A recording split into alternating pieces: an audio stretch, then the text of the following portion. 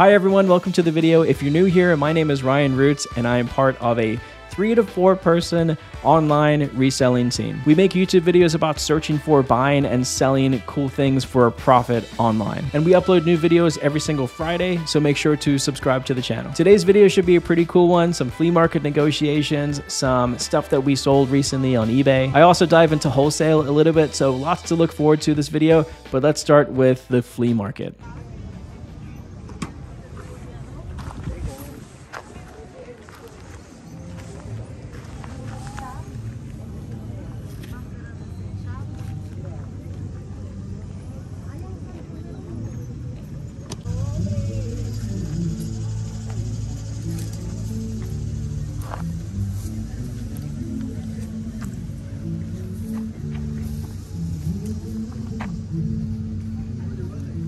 Stuff.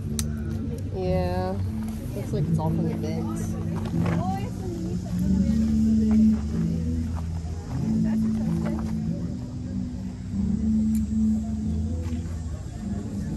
Oh, that's a Duluth trading co. Look at that. They must be making like nice. The Columbia style. Yeah.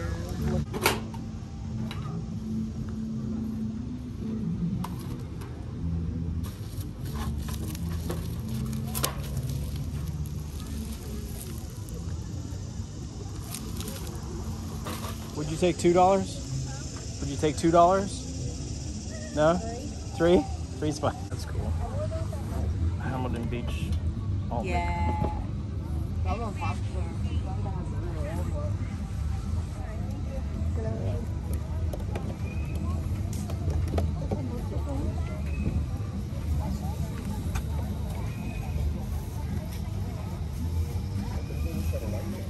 This is hilarious. Is it? Yes.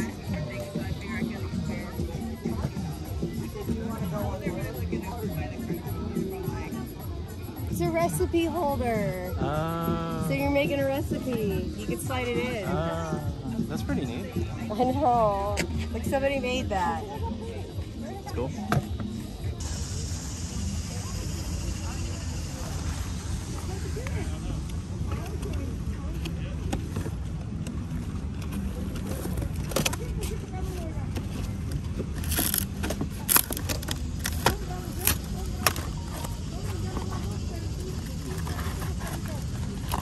How much is this? 20.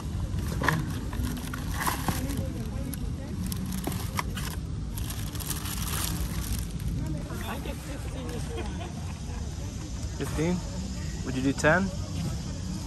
Yeah. You said $12? Yeah. Okay. Here you go. Thank you. Thank you, sir. Do you mind if I leave it here and come get it on the way out? Okay. Is that okay? Don't forget. I won't forget. I won't forget. Nice little roller skates. The little ones.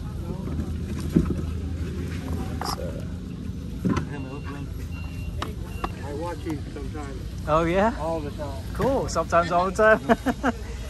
Nice. I was wondering if I ever seen you out here. I said, I'm going. Here we are. Put these up. With Put these up. You can get like 35 for them online. And out here I've been telling people $5. Yeah. Yeah. Okay, so that's a $20. Try- That would be a $20 average, right? Yeah, try that. Try that.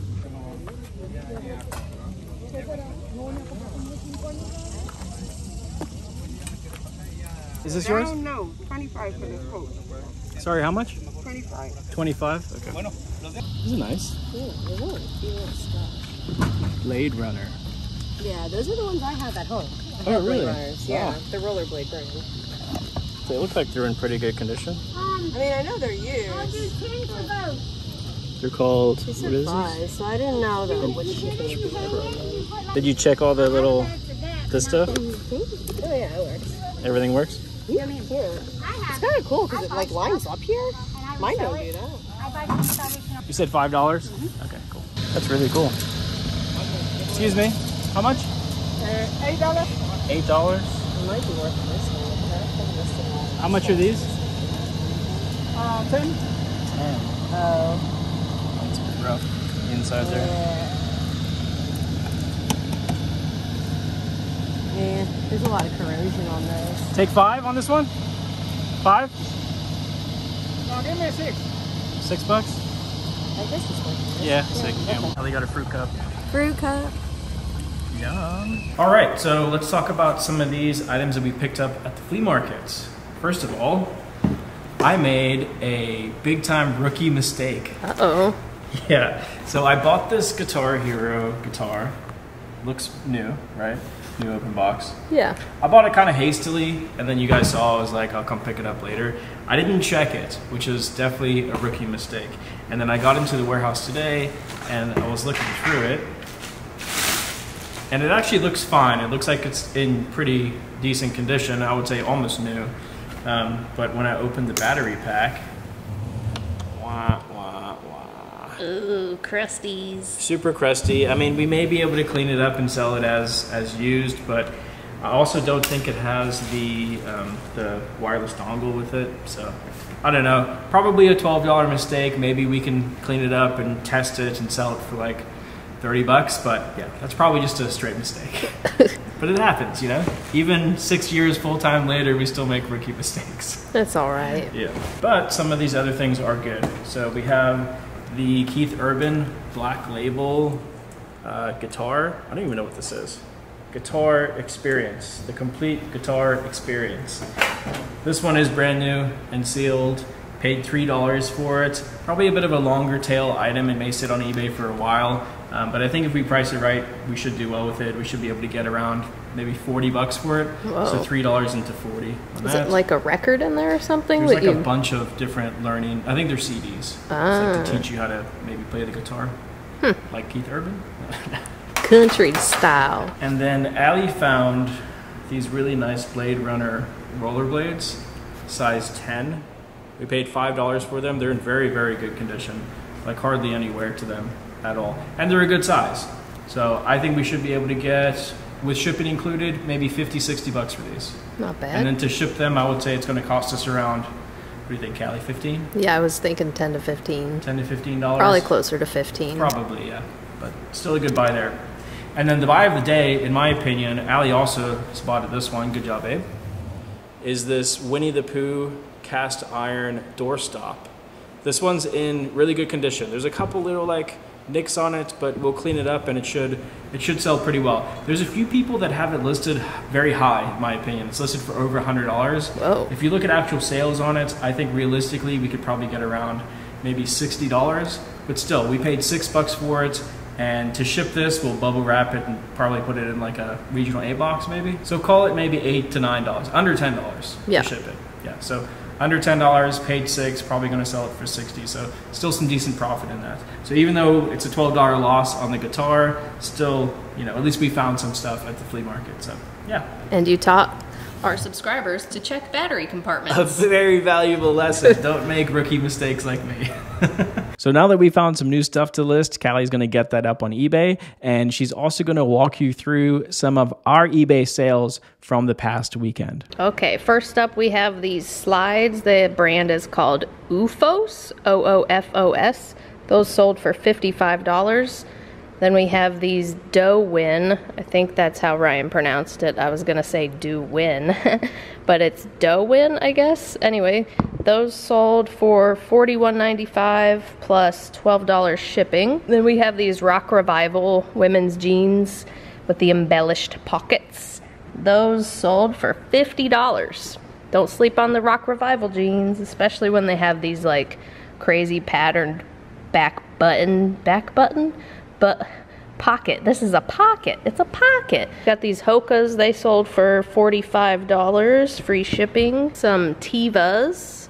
These are hiking water shoes things. These sold for $47.97. We've got these Nikes. They sold for $74. Nike Metcon DSX Flyknit 2 sneakers. This is just a little bread and butter item that we had laying around.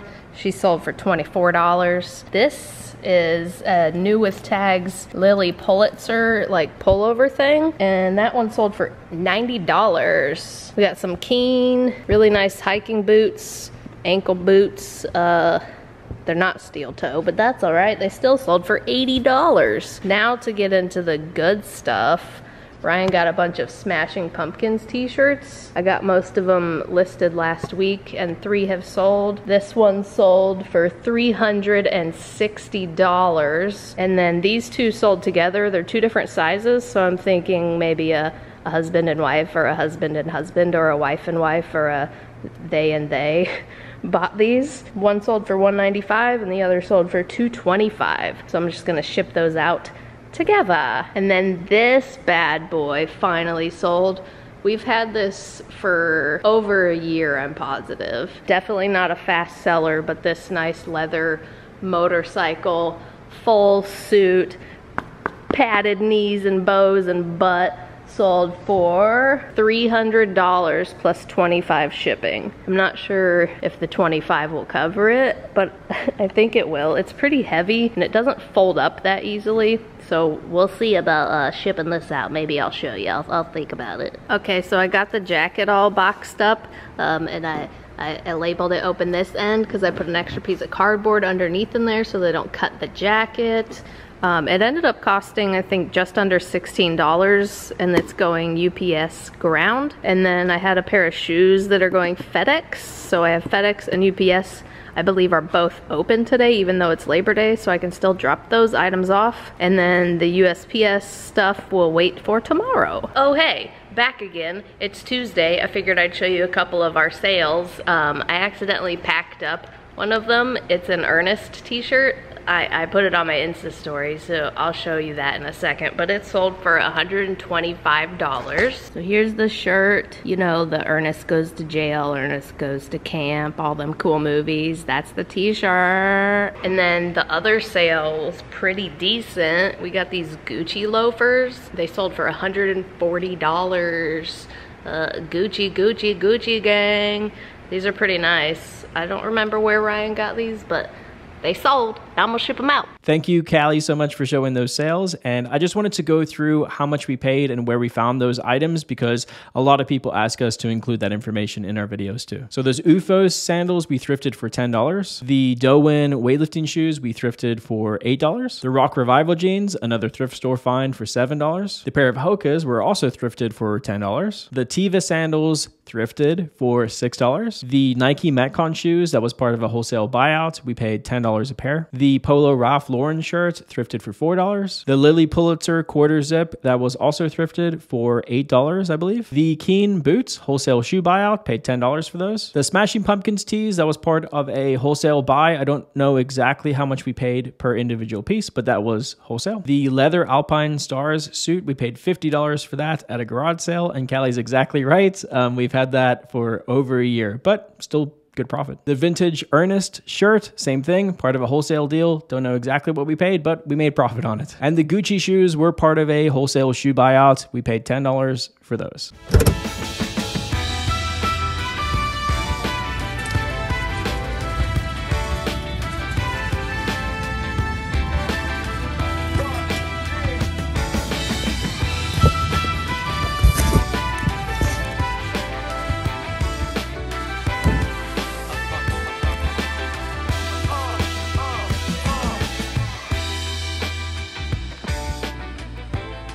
Just got in a bunch of brand new dead stock mid 2000s, early 2000s to mid 2000s t-shirts. Some really good inventory here. Nothing too crazy expensive, but some good graphics and good quality, almost vintage inventory. So I thought I would update you on, at the end of last week's video, I was showing you a wholesale deal that we were trying to do with the guy. Mostly Grateful Dead stuff. I showed him all the Grateful Dead tees, and he ended up picking out 4. He chose these ones. He chose the Joey Mars Beach one, the roller coaster Grateful Dead, the other Joey Mars fish one, and the Dancing Skeletons Grateful Dead. So he's taken these 4, and then I showed him all the dead stock stuff that we got in this week. And he took a bunch of that too. He took one of the Texas Chainsaw Massacres. He took a Black Crow shirt. He wanted 4 of the Ozfest shirts. He's getting a Cypress Hill shirt. He took, I think, 5 of the Crow tees, and we have a few different designs of that, so I kind of try to mix it up for him. He grabbed Shania Twain. Whoa. And then he took four Nirvana tees. I'm throwing him some good ones, like the Kurt dress shirt. We've had that one before, right? Yeah, we've had these a few times. Yeah. Nirvana. So we took 4 different Nirvana shirts, Kurt shirts. He took 2 of the Woodstock. Whoa. That's cool. Yeah, that one's cool. This one's really cool too. Then he took 1 of the Sin City Jessica Alba shirts. Nice. I forgot he also got 5 of these Grateful Dead shirts. So 2 of those, 3 of these. Yeah, so altogether, that's the wholesale order going out. And the total of it was $2,275 for everything. So a bit of a smaller deal because he didn't take a lot of the Grateful Dead stuff.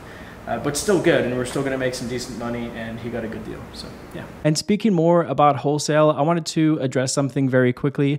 I'm not going to harp on this, but I just wanted to address this and make it more clear for those people who watch our channel. So recently, Josh Harry Tornado bought a wholesale lot from us of hats, and he made 2 YouTube videos about that wholesale lot. And in the comments, there was a bit of negativity, some people who just didn't really understand how wholesale works. So I didn't say anything. I wanted to let it pan out. I feel like Josh is a good guy. I also feel like he's a very good content creator, and he knew exactly what he was doing. But at the end of the day, we are full-time resellers, and our wholesale side of the business, we've been doing it for over 5 years, and it currently makes up about 50% of our total business revenue.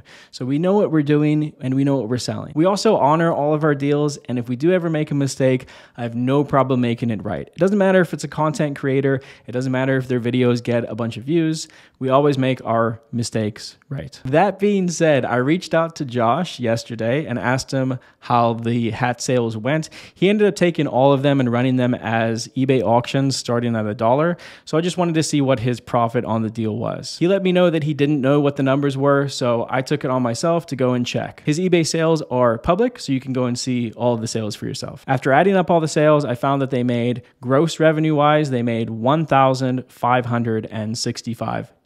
And they ended up paying us $500 for the wholesale deal. So after all shipping expenses and after all eBay fees, they made a net profit of 69% on their investment. They also chose to sell the hats very quickly by putting them on auction, opposed to setting buy now prices and waiting for the hats to sell. They sold them all very quickly, which also means that unfortunately a lot of the hats were undersold, which tends to happen sometimes with auctions. But it's also important to mention that some of the hats were not researched thoroughly, and they ended up selling for a low price because of that. There were a couple hats like this one in particular that I've personally sold that hat for $45, I think $40 or $45, and it sold for like $2.50 because the fighters weren't put in the title and boxing wasn't even mentioned. So there were a few hats like that, but overall, even with all that and selling them all within a week, they still made a 69% net profit in a week, which, by the way, guys, for wholesale, I just want to make it very clear. For wholesale,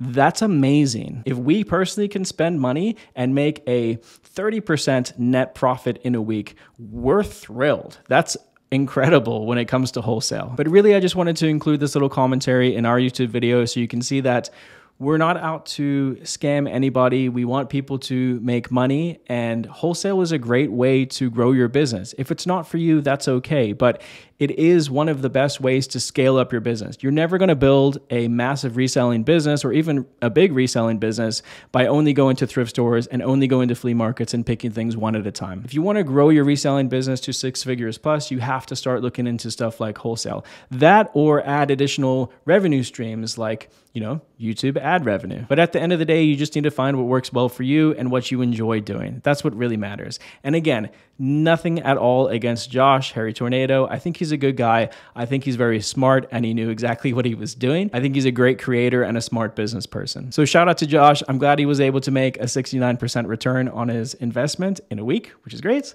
And I'm glad I was able to kind of help clear up how wholesale works with our audience. So yeah. Back to the video. We got a few more really cool vintage Grateful Dead shirts in today. Calvin and Hobbes was one of my favorite books growing up. I read all of them. So this one is very, very cool. This actually might be one of my favorite Grateful Dead tees I've ever seen. I just really like the negative space on it, and the graphics are Super cool, super clean. I like it a lot. This one is also really neat because it's unique. You don't really see Grateful Dead t-shirts like this, extra large with the Spring Tour 1993 back hit.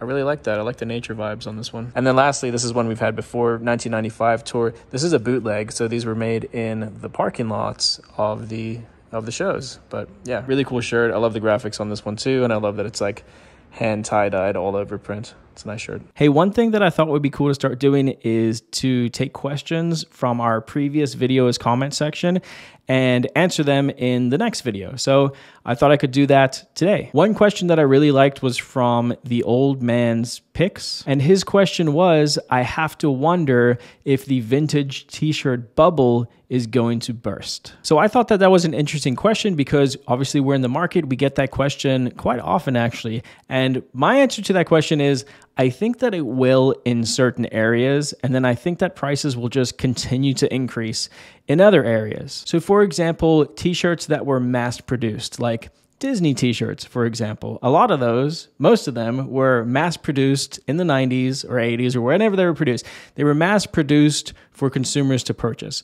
So that means that there's a lot of them. Now, because of like Instagram auctions and certain people getting really attached to Disney nostalgia, those prices of some of those Disney t-shirts skyrocketed during lockdown, during the pandemic. A lot of those skyrocketed up. And like I said, a lot of those shirts were mass produced. So there's many of them out there. So I think that a market like that will eventually have to start to settle down. But that being said, I think that other vintage t-shirt markets like very limited edition band tees, or say a small show, like if Nirvana back in the day did a really small show and they only had a very, very limited amount of merch that they only printed for that show, stuff like that, I believe is just going to continue to increase in value because it's very limited, it's very sought after. Bands like that have an amazing following, and stuff like that really sells well to collectors. So like us, for example, if I'm investing in t-shirts, I'm buying stuff like that. I'm not going after the stuff that's currently hyped up. I'm not really going after like the hyped up wrestling shirts or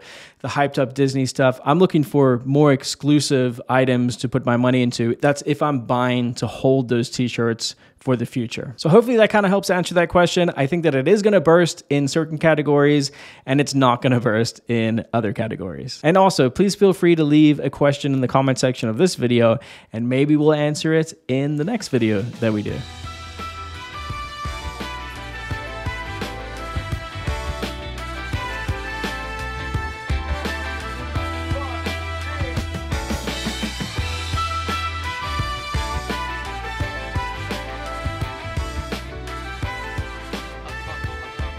Alrighty guys and girls, I think that this is a good place to end today's video. So thank you again so much for watching. And once again, if you are new here and you enjoy videos about reselling, make sure to subscribe to the channel.